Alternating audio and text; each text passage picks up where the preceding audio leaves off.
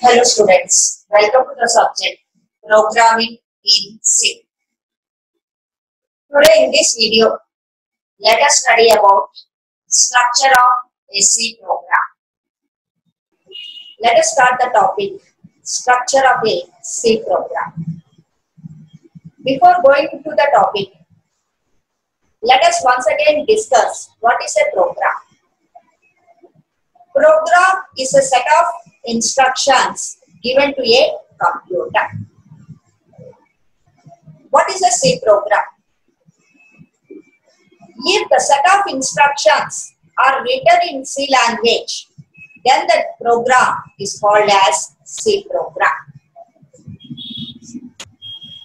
మన సబ్జెక్ట్ లోకి వెళ్ళే ముందర ఒకసారి ప్రోగ్రామ్ అంటే ఏంటో చూద్దాం. ప్రోగ్రామ్ అంటే group of instructions. What is meant by C program? ఆ instructions ని C language లో రాస్తే దాన్నే C program. కాబట్టి ఫస్ట్ అసలు ప్రోగ్రామ్ ఎలా రాయాలి, ప్రోగ్రామ్ లో ఏమేం స్టేట్మెంట్స్ రాయాలి, వాటి యొక్క పర్పస్ ఏంటి, ప్రతిదానికి ఎగ్జాంపుల్ చూస్తే మనకి మినిమం గా సి ప్రోగ్రామ్ ఎలా రాయాలో అర్థమవుతుంది. C program can be subdivided into 6 sections. మొత్తం మీ సి ప్రోగ్రామ్ ని 6 సెక్షన్స్ కింద డివైడ్ చేయొచ్చు. సో మనం ప్రీవియస్ గా అడ్వాంటేజెస్ ఆఫ్ సి చూసేటప్పుడు C is an modular language అని చెప్పాం. ఆ మాడ్యులర్ లాంగ్వేజ్ అని చెప్పేటప్పుడు C is an collection of 1 or more functions. అంటే సి ప్రోగ్రామ్ లో ఒక ఫంక్షన్ ఉండొచ్చు లేదా అంతకంటే ఎక్కువ ఫంక్షన్లు అయినా ఉండొచ్చు. ఒక ఫంక్షన్ మాత్రం compulsory. So first let us see what are the 6 sections. So total C program ని 6 సెక్షన్స్ కింద సబ్ డివైడ్ చేయొచ్చు. ఆ 6 సెక్షన్స్ ఏంటి? Documentation section, link section, definition section, global declaration section, main function section and sub programme section. ఈ 6 sections లో కొన్ని ఉండొచ్చు, కొన్ని ఉండకపోవచ్చు.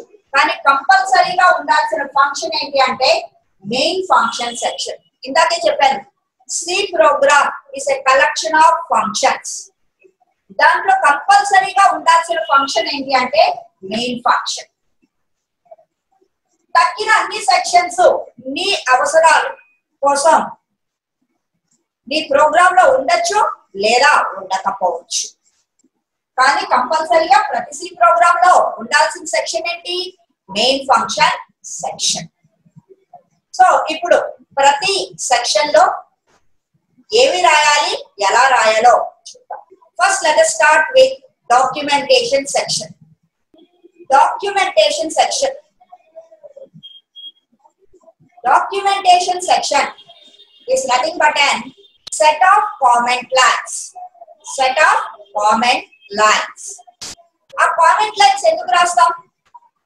To explain the purpose of the program or to explain the author of the program or other details. Documentation section అంటే ఏంటి? It is a set of comment lines.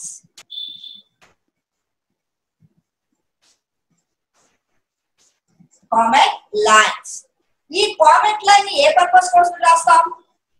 నువ్వు programme ఏ purpose కు రాస్తున్నావో అది ఎక్స్ప్లెయిన్ చేయడానికి, లేదా ఆ ప్రోగ్రామ్ ని రాసింది ఎవరు, లేదా ఇంకేమన్నా ప్రోగ్రామ్ కు సంబంధించిన డీటెయిల్స్ ఇవ్వాలి అనుకున్నప్పుడు మనం కామెంట్ లైన్స్ ని రాస్తాం.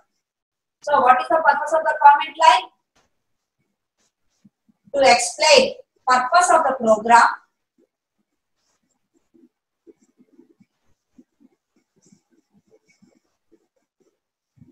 and author of the program.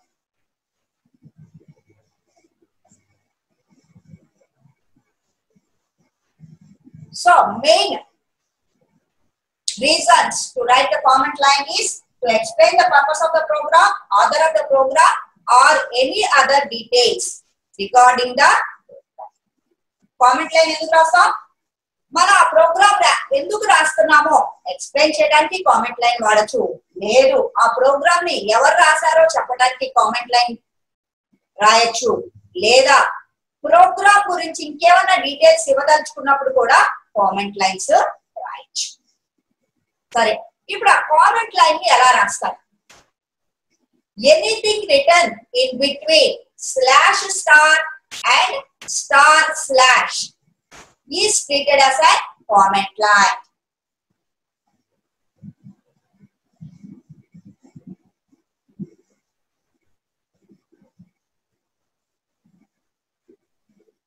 నువ్వు రాసిన ఏ ఇన్ఫర్మేషన్ అయినా అది కామెంట్ కింద ట్రీట్ చేయాలి అనుకున్నప్పుడు దాన్ని దేని మధ్యలో పెట్టావు? Slash star and star slash. సరే, దీనికి ఒక ఎగ్జాంపుల్ చెప్పడానికి let us assume that I am writing an C program to add 2 numbers. అప్పుడు నేను కామెంట్ లైన్ ఎలా రాస్తానో చూడండి.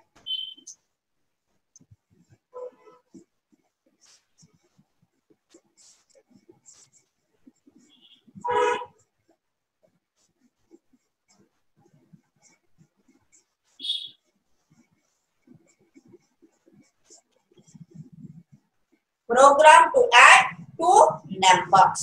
ఈ విధంగా కామెంట్ లైన్ రాయొచ్చు.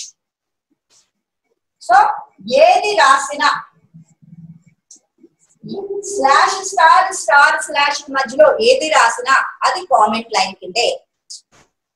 సరే, అదర్ డీటెయిల్స్ అని చెప్పాను కదా, ఒక్కొక్కసారి మనం ప్రోగ్రామ్ లో ఇంపార్టెంట్ ఫార్ములాస్ వాడతాం. ఆ ఫార్ములాని దేనికోసం వాడామో చెప్పడానికి కూడా కామెంట్ లైన్ రాయొచ్చు. చూడండి, if I right area is equal to pi into r into r అని రాశాను అనుకోండి. అది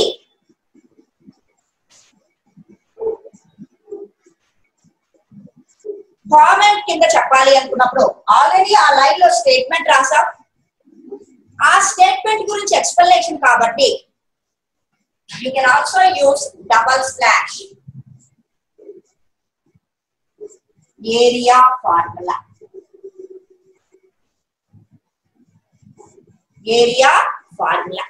ఇందాక చూడండి, స్లాష్ స్టార్ స్టార్ స్లాష్ మధ్య రాసిన ఏ మ్యాటర్ అయినా కామెంట్ లైన్ కింద తీసుకుంటుంది. ఒక లైన్ లో నువ్వు కొంత సి స్టేట్మెంట్ రాసి దాన్ని ఎక్స్ప్లెయిన్ చేయాలి అనుకున్నప్పుడు దాని తర్వాత డబల్ స్లాష్ యూజ్ చేసి నువ్వు కామెంట్ లైన్ ని రాయొచ్చు. So these are the 2 ways that you can write comments in your C program. Next, let us move to the link section.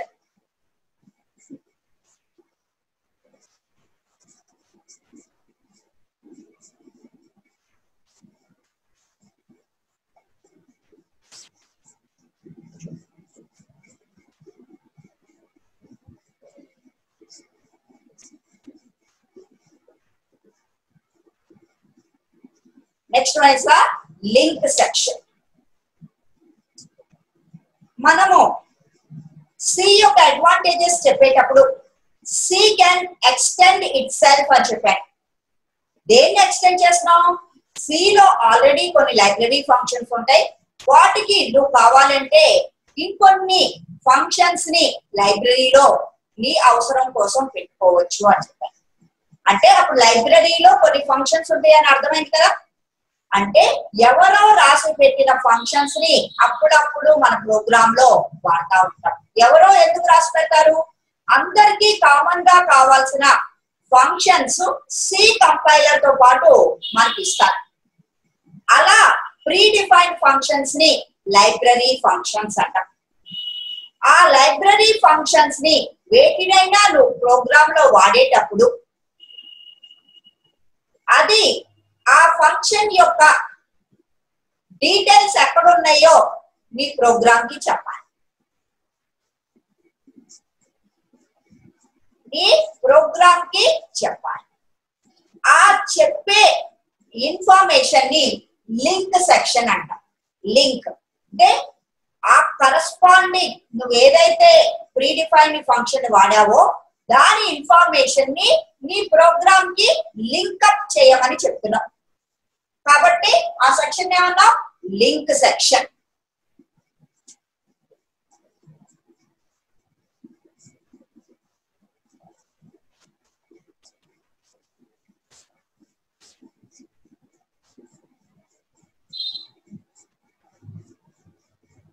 Link section ఎందుకు వాడతారు? To link header files to the programme. ఇప్పుడు చెప్పాను కదా ఇందాక, library function అన్ని కూడా అవి ఏం పనులు చేస్తున్నాయో దాన్ని బట్టి డిఫరెంట్ హెడర్ ఫైల్స్ లో స్టోర్ చేశారు. ఆ హెడర్ ఫైల్ ని నీ ప్రోగ్రామ్ కి లింక్ చేయడానికి లింక్ సెక్షన్ ని యూజ్ చేస్తాం. దాని సింటాక్స్ ఎలా ఉంటుందో చూడండి.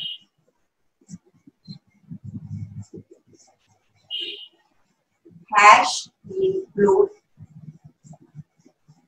Hash include. హ్యాష్ ఇంక్లూడ్ తోటి స్టార్ట్ అయినా ఏ లైన్ అయినా కూడా మనం లింక్ సెక్షన్ కింద చేయొచ్చు. సో ఇప్పుడు మన సి ప్రోగ్రామ్ లో మినిమం గా వాడే ఫంక్షన్స్ ప్రింట్ఎఫ్, స్కాన్.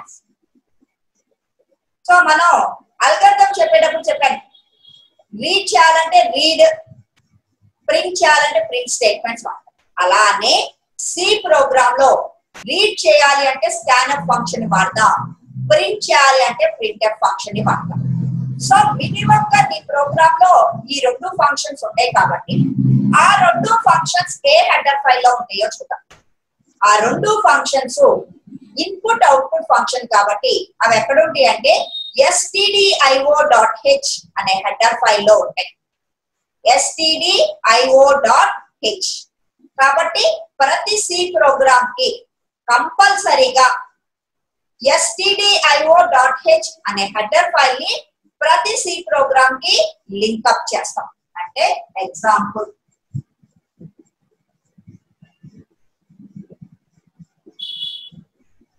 నీ హెడర్ ఫైల్ ని less than symbol and greater than symbol మధ్యలో రాయాలి.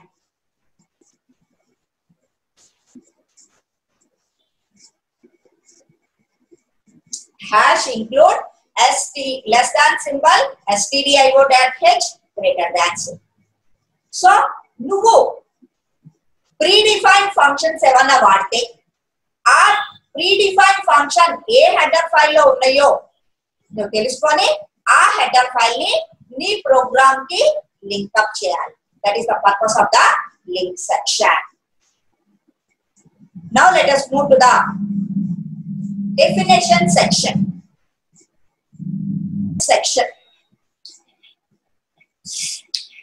సో మనం అప్పుడప్పుడు కొన్ని కాన్స్టెంట్ వాల్యూస్ ని మన ఫార్ములాస్ లో వాడుతూ ఉంటాం. ఆ కాన్స్టెంట్ వాల్యూస్ ని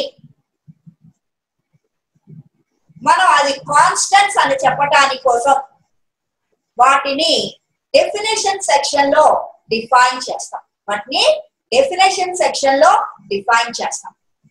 నువ్వు ప్రోగ్రామ్ లో కనుక ఆ కాన్స్టెంట్ రాసినట్టయితే ప్రోగ్రామ్ లో నువ్వు తెలుసో తెలియకుండా ఆ వాల్యూను మార్చేసావు అనుకోండి, నీకు తప్పు రిజల్ట్ వస్తుంది. అందుకని నువ్వు కంపల్సరీగా మారకుండా ఉండాల్సిన వాల్యూని కాన్స్టెంట్ అంటాం. ఆ కాన్స్టెంట్స్ ని ఎక్కడ డిఫైన్ చేస్తారు అంటే డెఫినేషన్ సెక్షన్ లో డిఫైన్ చేస్తారు.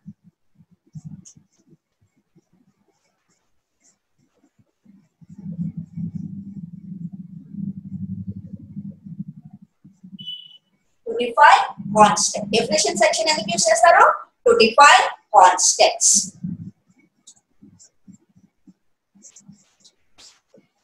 నెక్స్ట్ దాని సింటాక్స్ ఎలా ఉంటుంది?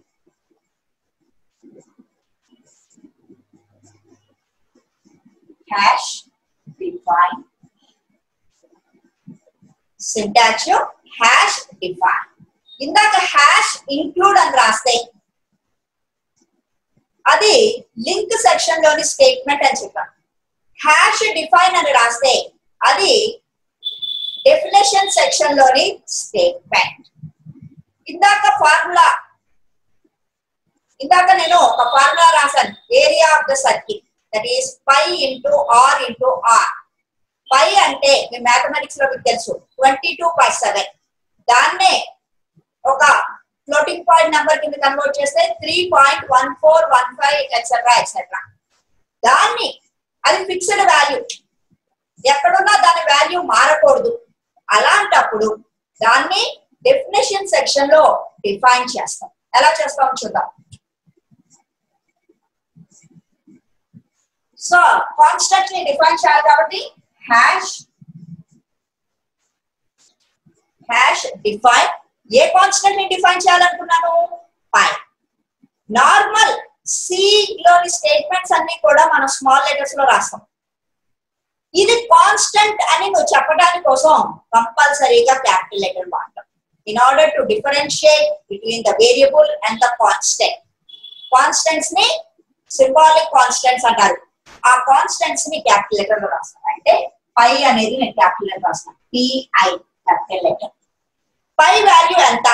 3.1415. 3.1415. పై ఈజ్ ఈక్వల్ టు పెట్టక్కర్లేదు. నెక్స్ట్, ప్రతి C statements ends with a semicolon. కానీ ఇది సి ప్రోగ్రామ్ లో స్టేట్మెంట్ కాదు. సి ప్రోగ్రామ్ రాసే ముందర నువ్వు రాస్తున్న స్టేట్మెంట్ కాబట్టి ఇది దీన్ని ఎండింగ్ సెమీకోలన్ పెట్టాల్సిన అవసరం లేదు. సో మనం ఎప్పుడైనా కాన్స్టెంట్ వాల్యూస్ ని మన ప్రోగ్రామ్ లో వాడాలి అనుకున్నప్పుడు we can use the definition section. మన ప్రోగ్రామ్ లో కాన్స్టెంట్ వాల్యూస్ అవసరం లేనప్పుడు మనం డెఫినేషన్ సెక్షన్ ని ఇగ్నోర్ చేయొచ్చు. Move to the global declaration section.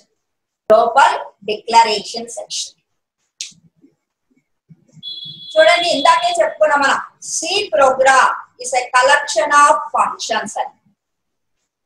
కాబట్టి నీ ప్రోగ్రామ్ లో మెయిన్ ఫంక్షన్ కాకుండా ఇంకా ఇంకొన్ని ఫంక్షన్స్ ఉన్నప్పుడు అన్ని ఫంక్షన్ లో ఒకటే వేరియబుల్ ని వాడాల్సి వచ్చినప్పుడు దాన్ని అన్నిట్లో డిఫైన్ చేయకుండా దానిని సపరేట్ గా డిక్లేర్ చేస్తాం. దాన్ని గ్లోబల్ వేరియబుల్ అంటాం. గ్లోబల్ అన్ని ఫంక్షన్స్ లో వాడగలిగే వేరియబుల్ ని గ్లోబల్ వేరియబుల్ అంటాం. ఒక ఫంక్షన్ లోనే వాడగలిగే వేరియబుల్ ని లోకల్ వేరియబుల్. సో ఏ ఫంక్షన్ లో అయితే వాడాలో ఆ ఫంక్షన్ లోనే ఆ వేరియబుల్ ని డిక్లేర్ చేస్తుంది లోకల్ వేరియబుల్. అలా కాకుండా గ్లోబల్ డిక్లరేషన్ సెక్షన్ లో నువ్వు ఒక వేరియబుల్ ని కనుక డిక్లేర్ చేస్తే that becomes global variable. Global variable అంటే మీనింగ్ ఏంటి? ఈ వేరియబుల్ ని నీ ప్రోగ్రామ్ లో ఎన్ని ఫంక్షన్స్ ఉంటే అన్ని ఫంక్షన్స్ లో కూడా వాడచ్చు. దాన్ని ఎలా యూజ్ చేయాలో చూద్దాం.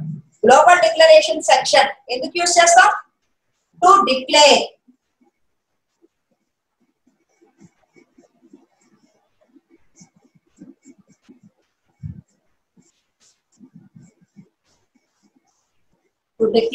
global variables. That's syntax entry. దీని సింటాక్స్ నార్మల్ గా వేరియబుల్ ని ఎలా డిక్లేర్ చేస్తామో దాన్ని కూడా అదే. చూడండి, ఐ అనే వేరియబుల్ ని నేను మెయిన్ ఫంక్షన్ తో పాటు ఇంకో ఫంక్షన్ లో కూడా, ఫంక్షన్ 1 అనే ఫంక్షన్ లో కూడా వాడాలి అనుకున్నప్పుడు ఐ అనే వేరియబుల్ ని ఇంటిజర్ వేరియబుల్ అనుకుంటే ఎలా రాస్తాను? సింటాక్స్ డేటా టైప్ వేరియబుల్ ని ఇక్కడ మాత్రం సెమీకోలన్ పెట్టాలి. డేటా టైప్ వేరియబుల్ ని. సో దానికి ఎగ్జాంపుల్ గా ఏం చెప్తున్నాను? ఐ అనే వేరియబుల్ ని మెయిన్ ఫంక్షన్ లో వాడాలి, నేను ఫంక్షన్ 1 లో కూడా వాడాలి. అలాంటప్పుడు ఎలా డిక్లేర్ చేస్తాను? Example in I. This is the syntax. Global declaration section లో ఏ వేరియబుల్స్ డిక్లేర్ చేస్తాము అంటే అదే వేరియబుల్ అన్ని ఫంక్షన్స్ లో వాడాలి అనుకున్నప్పుడు దాన్ని గ్లోబల్ వేరియబుల్ అంటారు. అలాంటి గ్లోబల్ వేరియబుల్స్ ఏమైనా మీ ప్రోగ్రామ్ అవసరం అయితే వాటిని గ్లోబల్ డిక్లరేషన్ సెక్షన్ లో డిక్లేర్ చేస్తారు. Now let us move to the main function section. పేరులోనే అర్థమవుతుంది. It is the important function in your C program. ప్రతి C ప్రోగ్రామ్ లో కూడా మెయిన్ ఫంక్షన్ సెక్షన్ అనేది కంపల్సరీగా ఉండాలి. సో ఈ మెయిన్ ఫంక్షన్ సెక్షన్ లోనే నీ సి ప్రోగ్రామ్ యొక్క స్టేట్మెంట్స్ రాయబడతాయి. మెయిన్ ఫంక్షన్ సెక్షన్ లోనే నీ సి ప్రోగ్రామ్ యొక్క స్టేట్మెంట్స్ రాయబడతాయి. నువ్వు సింపుల్ ప్రోగ్రామ్స్ రాసేటప్పుడు ఒక్క మెయిన్ ఫంక్షనే ఉంటుంది. పెద్ద పెద్ద ప్రోగ్రామ్ రాసేటప్పుడు మెయిన్ ఫంక్షన్ తో పాటు ఇంకొన్ని ఫంక్షన్స్ కూడా ఉండొచ్చు. సో మెయిన్ ఫంక్షన్ ని ఎలా రాస్తారు? ఇది సింటాక్స్. వాయిడ్ ఇది మెయిన్ ఫంక్షన్ అని చెప్పడానికి మెయిన్ అనే కీవర్డ్ ని యూజ్ చేస్తాం. నెక్స్ట్ ఎంప్టీ పెరాన్సిస్ ఇస్తే ఆ ఫంక్షన్ కి బయట నుంచి ఏమి ఆర్గ్యుమెంట్స్ రావట్లేదు అని చెప్పడానికి. నెక్స్ట్ కర్లీ బ్రేసెస్ మధ్యలో మనకు కావాల్సిన స్టేట్మెంట్స్ రాయాలి. This is the opening curly brace, this is the closing curly brace. Opening curly brace దగ్గర నుంచి నీ యాక్చువల్ సి స్టేట్మెంట్ స్టార్ట్ అవుతాయి. Closing curly brace indicates the logical end of your C program. అంటే C program అక్కడితో అయిపోయింది. అంటే కొన్ని functions కింద ఉండొచ్చు, కానీ నీ సి లోని యాక్చువల్ స్టేట్మెంట్స్ ఇక్కడ అవుతాయి. నెక్స్ట్ ఈ మెయిన్ ఫంక్షన్ లోని స్టేట్మెంట్స్ ని 2 పార్ట్స్ కింద డివైడ్ చేస్తాం. సో మీ మెయిన్ ఫంక్షన్ లో ఏమేమి స్టేట్మెంట్స్ ఉండొచ్చు? Declaration statements and executable statements. So ప్రతి మెయిన్ ఫంక్షన్ లో 2 టైప్స్ ఆఫ్ స్టేట్మెంట్స్ ఉండొచ్చు. ఏంటంటే ఆ statements? Declaration statements, executable statements. పేర్లు బట్టే మీకు కొంత ఐడియా రావచ్చు. సో సి ప్రోగ్రామ్ లో నువ్వు ఏదైనా వేరియబుల్ ని వాడాలి అనుకున్నప్పుడు ముందర దాన్ని ఏ డేటా టైపు, దాని పేరేంటో చెప్పాలి. ఆ చెప్పే స్టేట్మెంట్స్ నే డిక్లరేషన్ స్టేట్మెంట్స్ అంటాం. ఆ చెప్పే స్టేట్మెంట్స్ ని డిక్లరేషన్ స్టేట్మెంట్స్ అంటాం. ఎగ్జిక్యూటబుల్ స్టేట్మెంట్స్ నీ సి ప్రోగ్రామ్ యొక్క యాక్చువల్ లాజిక్ ని చూపించే స్టేట్మెంట్స్ ని ఎగ్జిక్యూటబుల్ స్టేట్మెంట్స్ అంటారు. ఎగ్జిక్యూటబుల్ స్టేట్మెంట్స్ ఇది సింటాక్స్ అనుకుంటే. ప్రతి C statement should end with a semicolon. మనం ఇంగ్లీష్ లో ప్రతి సెంటెన్స్ ని ఫుల్ స్టాప్ తో ఎండ్ చేసినట్టు సి ప్రోగ్రామ్ లో ప్రతి స్టేట్మెంట్ ని సెమీకోలన్ తోటి ఎండ్ చేయాలి. దీన్ని ఒక చిన్న మెయిన్ ఫంక్షన్ తీసుకొని దాంట్లో ఒక డిక్లరేషన్ స్టేట్మెంట్, 2 ఎగ్జిక్యూటబుల్ స్టేట్మెంట్స్. ఇది సింపుల్ ఎగ్జాంపుల్. ఏం లేదు, నేను ఈ సింపుల్ ఎగ్జాంపుల్ లో ఐ అనే వేరియబుల్ ని డిక్లేర్ చేశాను. తర్వాత ఐకి 5 అనే వాల్యూని అసైన్ చేశాను. తర్వాత ఆ ఐ వాల్యూని ప్రింట్ చేశాను. దీంట్లో ఏది డిక్లరేషన్ స్టేట్మెంట్, ఏది ఎగ్జిక్యూటబుల్ స్టేట్మెంట్? చూడండి, నేను నా సి ప్రోగ్రామ్ ఏం చెప్తున్నాను? నేను నా ప్రోగ్రామ్ లో ఐ అనే పేరుని వాడదలుచుకున్నాను. ఆ ఐ అనే వేరియబుల్ ఇంటిజర్ ని వాల్యూని స్టోర్ చేస్తుంది అని చెప్తున్నాను. అంటే this is the declaration statement. ఇది డిక్లరేషన్ స్టేట్మెంట్.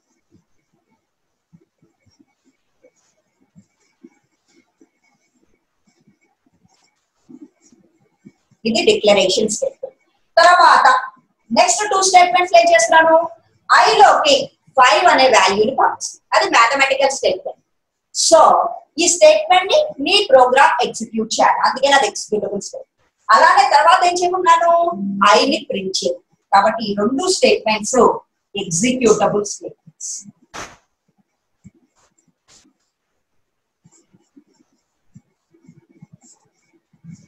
Executable statement. చూడండి ఇక్కడ ప్రతి సి స్టేట్మెంట్ ని నేను కంపల్సరీగా సెమీ కోలన్ తోటి ఎండ్ చేశాను. ఇక్కడ మీరు ఇంకా గుర్తుంచుకోవాల్సింది ఏంటి అంటే నేను ఈ సి స్టేట్మెంట్స్ లో అంతా కూడా స్మాల్ కేస్ ఆల్ఫాబెట్స్ నే యూజ్ చేశాను. జనరల్ గా మన సి ప్రోగ్రామ్ అంతా కూడా స్మాల్ ఆల్ఫాబెట్స్ తోనే రాస్తాం. This is all about your main function section. The last section which we have to discuss is subprogram section. Subprogram section. ఇందాకే చెప్పాను C is a collection of function. Main function అనేది compulsory. దానితో పాటు నువ్వు ఇంకేదైనా function ని రాయాలి అనుకున్నప్పుడు అది సబ్ ప్రోగ్రామ్ సెక్షన్ లో రాస్తాం. ఈ ఫంక్షన్స్ అన్ని కూడా యూజర్ డిఫైన్ చేస్తారు కాబట్టి వాటిని యూజర్ డిఫైన్డ్ ఫంక్షన్ అని కూడా అంటారు. స్కాన్ఎఫ్ ప్రింట్ఎఫ్ అనేవి ప్రీ డిఫైన్డ్ ఫంక్షన్స్ కంపైలర్ తో పాటు వచ్చింది. అలా కాకుండా నీ అవసరం కోసం నువ్వు సొంతగా ఫంక్షన్ రాస్తే అదే sub programme section. Sub programme section. ఈ సెక్షన్ ఎందుకు వాడతారు?